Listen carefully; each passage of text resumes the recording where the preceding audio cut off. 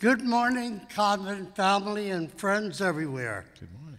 Welcome to this morning's Sunday school lesson under the guidance of our pastor, Reverend Dr. Jesse T. Williams, Jr., our Minister of Christian Education, Reverend Dr. Charlene Faison, our Sunday school superintendent, Brother Ronald Smith, and our deacon supervisors, Deacon Willard Tolson, Deacon Nelson Braswell. Our lesson will be brought to you by Deacon Timothy Chadwick and Deacon Willard Tolson. Let us pray. O gracious, merciful, loving Father, we truly thank you for the blessings of this day. We pray, Father, that you will be with us throughout this lesson. Cover us and guide us, O Heavenly Father, that all we do will be in keeping with your blessed will and plan. Yes. Cover us, O Heavenly Father, and help us, O Heavenly Father, to be of service to you, mightily, O Heavenly Father, and gloriously. Yes. And, O Heavenly Father, all that we do it in the name of our Lord and Savior, Jesus Christ, in whose name we pray. Amen. Amen. Our lesson today is glorifying God. It's taken from Mark chapter 10, verses 46 to 52, and any other scriptures that we may add to it. We will compare spiritual and physical blindness, appreciate how God is attentive and responds to our needs, and practice reaching out to those who are marginalized by society. The entire chapter of Mark 10 finds Jesus moving towards Jerusalem, leaving Galilee. He journeyed south through Samaria, and east over the Jordan into the Perean region of Judea. Here Jesus reopens his public ministry. And the Pharisees reopen their public attack. Let us look at some of the questions those who are spiritually blind, including the disciples, ask Jesus, and the answer Jesus gives. Amen. We will look at several verses in our chapter 10, which is not included in your lesson material. Verse 2, for example, says, "It is lawful for a man to divorce his wife," testing Jesus like Satan's attack in the wilderness. Even the disciples are blind to this question. Jesus says, "Man shall leave his father and mother and be joined to his wife, and the two shall become one flesh." What God has joined together, let not man divide. That's right. Verse 13 in our chapter shows us where the parents are bringing their children to Jesus so that he might touch them. The disciples are blind to the trust and love of the little children. Because Jesus says, you must receive the kingdom of God as a little child, which shows trust and love. I had a memory of that one day while I was sitting on a park bench across from my apartment. I was sitting there reading a magazine, and on the bench there was nothing next to me, no one next to me, and I was sitting there reading, and all of a sudden this little boy, real small, came right to the front of where I was sitting and sat right down in front of me on the pavement. He sat there, took off his shoe, and he emptied a pebble that had dropped in it. I asked him, "How old are you?" And he put up 3 fingers. So I gathered he was 3 years old. He put his shoe back on and disappeared. Amen. That demonstrated to me the love and trust that God was talking about. Because this young boy didn't know me, and I did not know him. We had never met before. And for him to come and sit right down in front of me and take off his shoe without any question of doubt about whether he was safe or not. Amen. That showed the trust that children demonstrate. And this is what Jesus says that we should have as well, the same type of trust. Who do we trust? We trust God. Trust God. We trust Jesus. Trust Jesus. And we trust our spiritual leaders. Trust our That's leaders. what it trusts. And most of all, you trust your Bible. Trust your Bible. Praise God. Now, verse 17 in chapter 10 asks, what must I do that I may inherit eternal life? Yes. Jesus says, one thing you lack. Go your way. Sell whatever you have and give to the poor. Give it. And come follow me. Sell it. Blind disciples stated, we have left all and followed you. Jesus says to them, there is no one who has left house, brothers, sisters, father, or mother, or wife, or children, or lands, for my sake and the gospel's, who shall not receive 100-fold. Now in this time, and in the ages to come. Amen. Eternal life. That's what Jesus promised us. Yes, sir. Eternal life. Verse 32, still in our chapter, Jesus says, the Son of Man will be delivered to the chief priests and to the scribes, and they will condemn him to death and deliver him to the Gentiles. Luke chapter 18, verse 34 says, and they understood none of these things. This saying was hidden from them, and they did not know the things which were spoken. Remember when Peter said, when Jesus told him that he would die, Jesus said, no way, you're not going to die, okay? I'll protect you till the end, forever. That's what Peter's saying. James McGregor Burns, an American historian and political scientist, he first introduced the concept of transforming leadership and his description on political leaders. He divides leaders into two types. Transformational leaders and transactional leaders.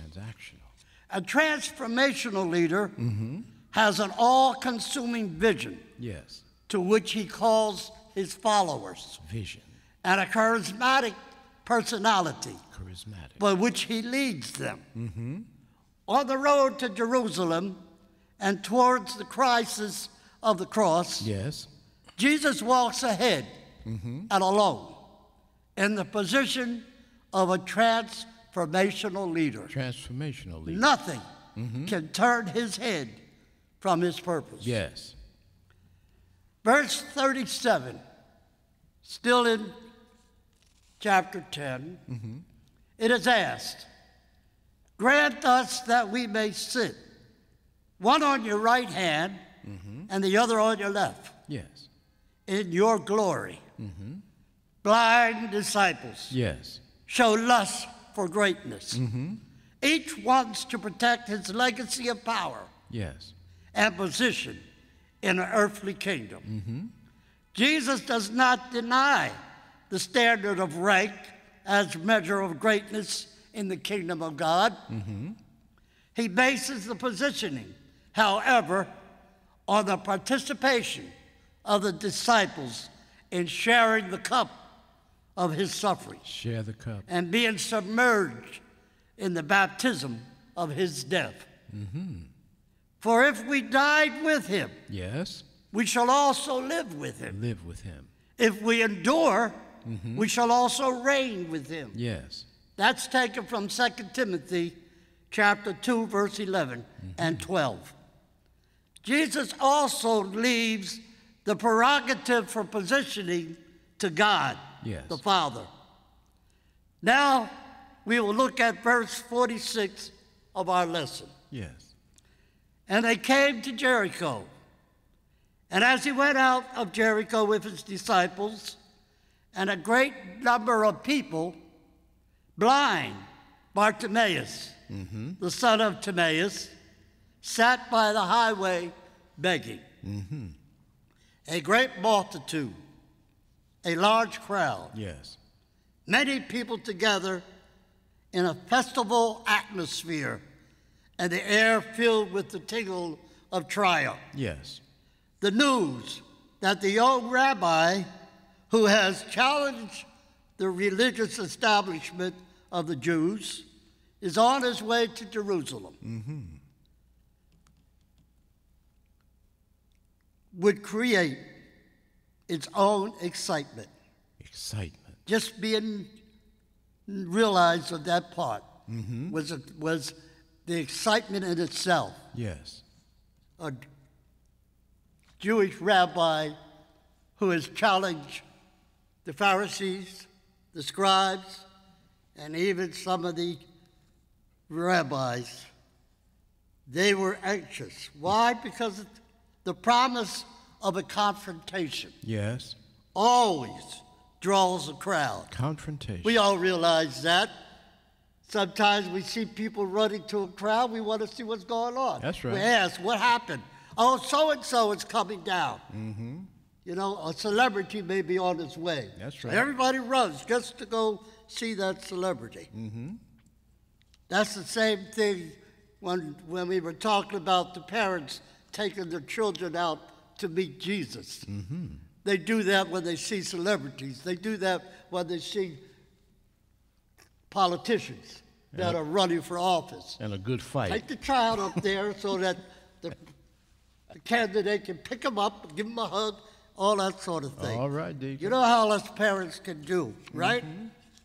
Verse 47 in our lesson, and when he heard that it was Jesus of Nazareth, now that was Bartimaeus, when he heard that it was Jesus of Nazareth, Bartimaeus. you know, the crowd, they would say, it's Jesus of Nazareth. That's the way they would call him. Yes.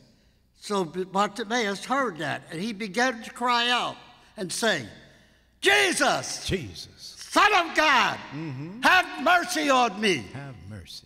Bartimaeus was there begging for money.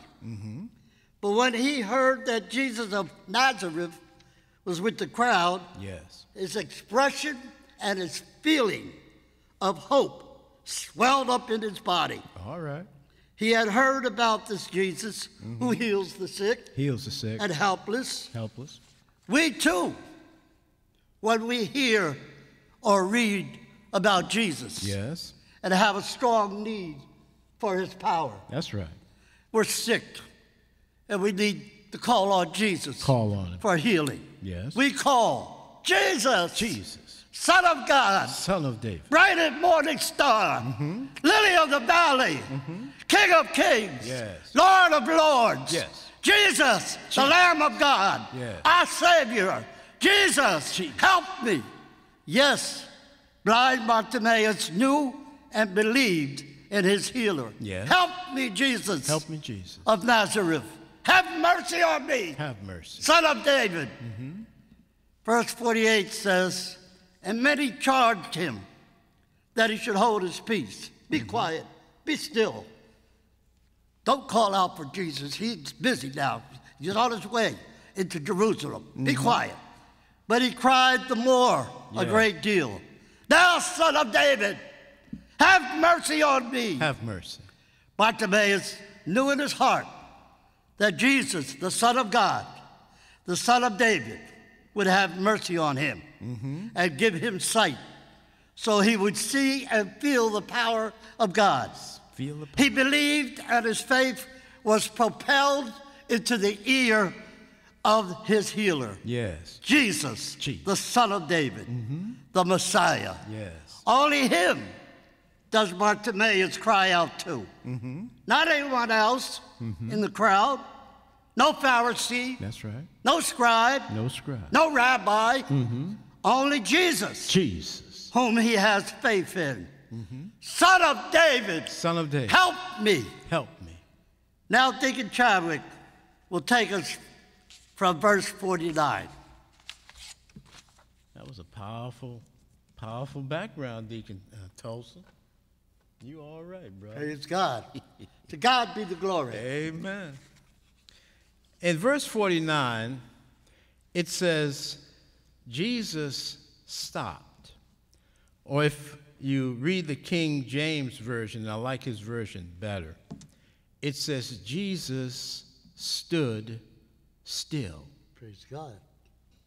Now, when I hear the phrase stood still, immediately what comes to mind is stand still and see the salvation of the Lord. There you go. Amen. What was it in the words of Bartimaeus that caused Jesus to stand still? His boldness, his determination, his incessancy? This and much more, Deacon Tolson might say. So let us look at some of the less obvious but equally compelling possibilities of what caused Jesus to stand still. The name Bartimaeus is from the Greek, and it means honorable son. And there's a clue in his name, honorable son, that will shed some light onto the lesson. Common answers to the question, who is Bartimaeus? They will say, he was a blind man. He was the man Jesus healed. He was a poor beggar. He was the community beggar. He was the man on the street. If you wanted to know something about what was going on, old Bartimaeus may have gotten an ear and could tell you something. He was a community man. Everyone knew Bartimaeus. How do I surmise that? Because in his title, it says Bar-Timaeus. And Bar means son of. And Timaeus was his father, which means honorable son. If you remember, Simon Bar-Jonah. So if Bar means son of, who was Simon's father? His name was Jonah. Very good, Deacon Tolson. Praise God. But there was more to blind Bartimaeus than meets the eye. Bartimaeus, I would submit, was honorable, courageous, heroic, and faithful. He is, in my opinion, one of the unsung heroes in the Bible. Let's look a little closer at the text, the verses that will explain why I consider Bartimaeus heroic, courageous, faithful. Deacon Tolson read verse 46, and in that verse, the scripture reads, "As Jesus went from Jericho with his disciples and a great number of people, blind Bartimaeus sat by the highway begging." Jericho is a city where a great battle took place. It's not hard to imagine the battle that raged in Jesus as he approached Jerusalem his betrayal and death. Think about it. As he left Jericho, Jerusalem was only an 8-hour journey by foot. And as he approached Jerusalem, you can imagine how Jesus must have felt. You might not see it or agree with this statement, but Jesus, in his humanity, had some low moments in his life, anxious moments, conflicting moments, moments of depression, great discomfort with the unending pressure of Calvary looming in the distance. Jesus knew what he came to do, what he had to do, and what he would do, but it doesn't mean he wanted to do it. Jesus did not want to die. And this makes the sacrifice a little more real for us. For we all want to live. We all want to live long if we could, long and healthy. So we understand the sacrifice from a different perspective. It's just not him on the cross, but you can see the sacrifice and the struggle on the way to the cross.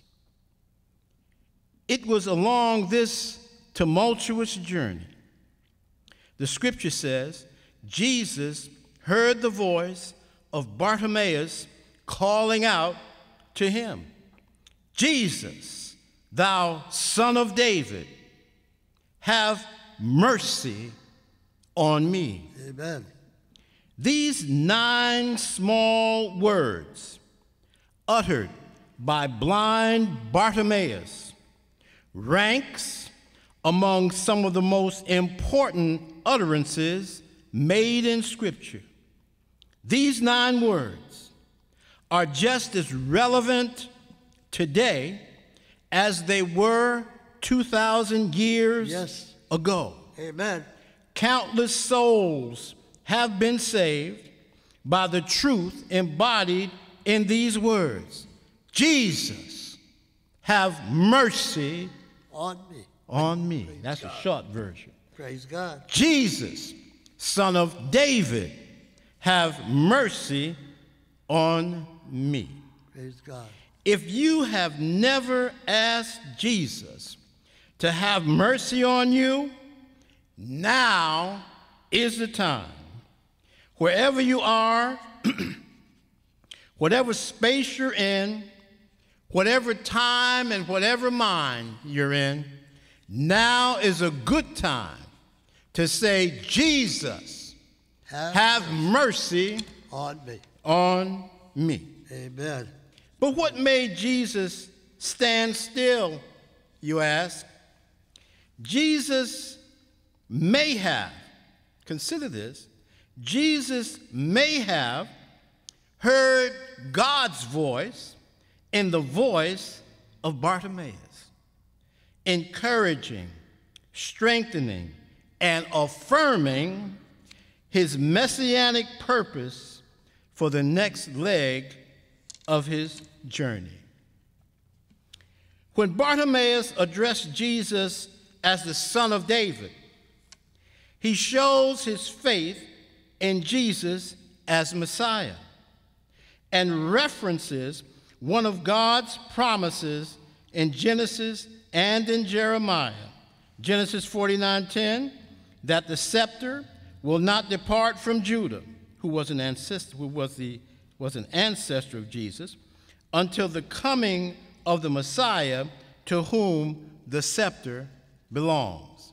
Jeremiah 23:5-6 says it this way: Behold, the days come, saith the Lord, that I will raise unto David a righteous branch, and a king shall reign and prosper, and shall execute judgment and justice in the world.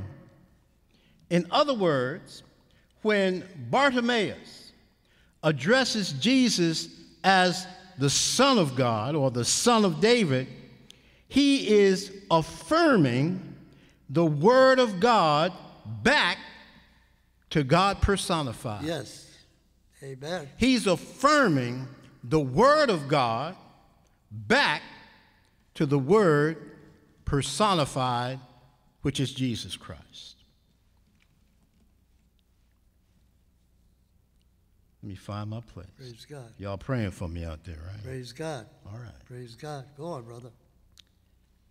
And Jesus stood still, reminiscent of Moses telling the people to stand still and see. And Jesus commanded Bartimaeus, to be called, and his disciples called blind Bartimaeus and said, "Be of good comfort. Rise. Jesus calls you." Praise God. Point number 1. Always call on the name of Jesus and ask him for mercy. Praise God. Point number 2, affirm the presence of God in others. We're familiar with the verse to comfort yourself in the Lord, to wrap yourself in the Word of God so that you can be comforted by it. But you can encourage yourself in the Lord, is how it's said. Encourage yourself in the Lord. We've heard that. But it's also important to encourage the Lord in others. Amen. To encourage the Lord in others. It's Yes. very important. Definitely. If you can see God in somebody else, it makes it a little easier for someone to see God in you. And if you can't see God in anyone else, you should go get your eyes checked. Because as Christians, we are called to see God in others and to encourage them. Is that right? Yeah, so that they will say, "What must I do to be saved?" When Jesus called the blind man, Bartimaeus cast away his garments, rose, and came to Jesus. But how could he come to Jesus, you ask, if he was physically blind? The obvious answer is the people of the community brought Bartimaeus to Jesus. Maybe it was his disciples. The less obvious answer is that he walked by faith and not by sight. Bartimaeus stood up, threw off his cloak, threw off his begging clothes, and boldly came before the King of Glory. Praise God. Then Jesus asked Bartimaeus the $10 billion question. "What do you ask that I should do for you, Praise God. Bartimaeus?" Praise God. A question almost identical to the question Jesus asked his disciples that Deacon Tolson read about in verse 36. The response of the disciples further supports the assertion that Bartimaeus was courageous, honorable, faithful, and a heroic brother. Even though Bartimaeus was a blind beggar, hood rat, brother on the street, community man that everyone knew, there was more to Bartimaeus than meets the eye. Amen. Two of the disciples, preachers, deacons, teachers, church leaders, and many prominent believers asked Jesus for seats of honor, just like Deacon Tolson said. They want you to look up to them. They want to call the shots. They want you to sing their praises right along with the Lord. Glory seekers in the church have been known to look down their noses at people and suggest something like this: "Why, you little despicable piece of humanity, how dare you question my authority?" While all along hiding more skeletons than some cemeteries, Deacon Tolson. Bartimaeus, on the other hand, answers Jesus with a simple request that he might receive his sight.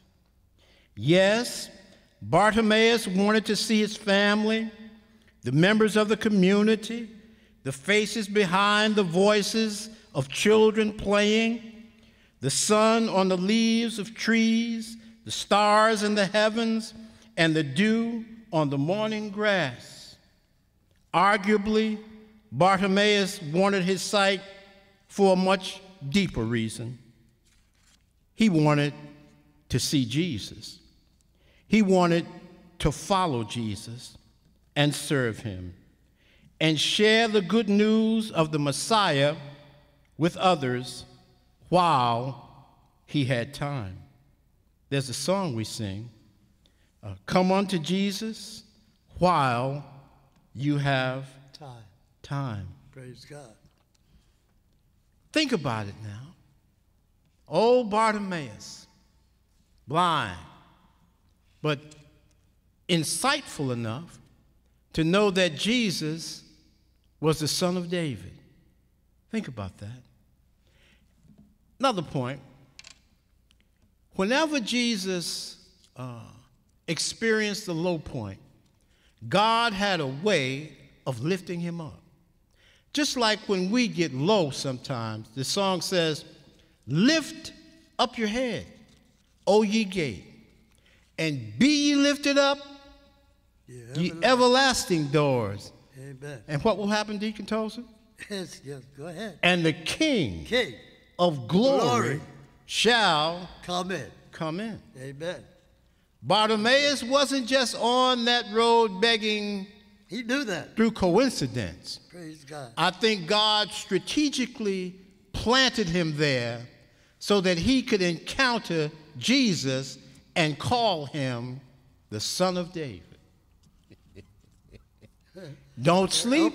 And open the hearts and minds of those around him. Yes, don't y'all sleep. Okay. Old blind Bartimaeus. Praise God. For there's more to Bartimaeus than meets the eye. Praise God. Once again, our took hope. A blind man to wake a lot of them up. Took a blind man. Took a blind man to wake them up. Some of us, we have, what do you call them? They had sight but couldn't see. We have our Dior glasses and what is it? Grey Poupon glasses, but we can't see. That's right. That's sight but can't see. We can't see. That's right, because we're blind. And some of us, we have some Coca-Cola glasses, but we have insight as to who Jesus is. Let me close it here. As you think about Bartimaeus, one of the points I think that is important for you to take is that no matter what you're going through, God is with you if you believe. And even when you can't quite see it, it's important for you to believe it. Praise God. Even though you can't see it, it's important for you to believe it.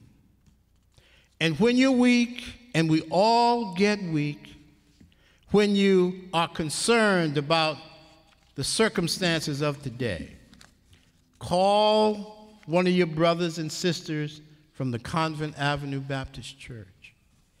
Call and pray with them and share with them and talk with them, for we are a part of your faith community. And when you call us, it allows us to call on God much better than we did before. Next week's lesson is titled Believers Praise God, which will be taken from Acts chapter 2, verses 32 through 33, and verses 37 through 47. Praise God. Stay tuned for another dynamic sermon from our pastor, Reverend Dr. Jesse T. Williams, Jr., and share the good news of Jesus with someone. Deacon Tolson, would you close us out in prayer? Praise God. Oh, gracious, merciful Father, truly, Father, we thank you, Heavenly Father, for the opportunity that you gave us, oh Heavenly Father, to teach this lesson. We pray, oh Heavenly Father, that the words that have been uttered, oh Heavenly Father, will be instilled in the minds of all those that hear. I pray, oh Heavenly Father, that others will want to know more about what was said and what can be done in their lives. Yes. Help us, oh Heavenly Father, to realize that through our faith in you, Yes. we can see all things. That's right. And understand all things as we are guided by the power of thy Holy Spirit. Yes. Give us the wisdom, O Heavenly Father, Give us wisdom. that we so truly need. And Father, we pray mightily for our pastor. Yes. We pray for his family. Yes. And we pray, O Heavenly Father, for our church. Yes. And we pray, O Heavenly Father, that we will all be able to come back in Yes. when we open the doors, O Heavenly Father, after this pandemic situation is completed. Yes. Give us, O Heavenly Father, the guidance Give that us. we so truly need. Please, God. In Jesus' name we pray, and for his sake. Amen. Amen. Praise God. It's been a wonderful time expressing the lesson that we have been doing for the last few Sundays. Mm-hmm. It's been a joy realizing that we are fulfilling what Jesus had promised to his disciples when he said, go into all the world, Go. teach and baptize in the name of the Father, Son, and of the Holy Spirit. Yes. We pray, O Heavenly Father, that others who are also expressing their lessons through the virtual technology, that all have been receiving, O Heavenly Father, what thus saith the Lord. Thus saith the Lord. For truly, Father, just little of us joined many of others, and we are reaching the entire world. God bless all of those who are teaching. Yes. Bless all those who have taught. Yes. And keep us, O Heavenly Father, mindful that we can always continue to teach the Word of God. Amen, Deacon Tolson. Amen. God bless you, brother. God bless you, Deacon Tolson. It's always a pleasure to be with you on this teaching journey. Yes, it is. It's a joy. It's a joy. God bless.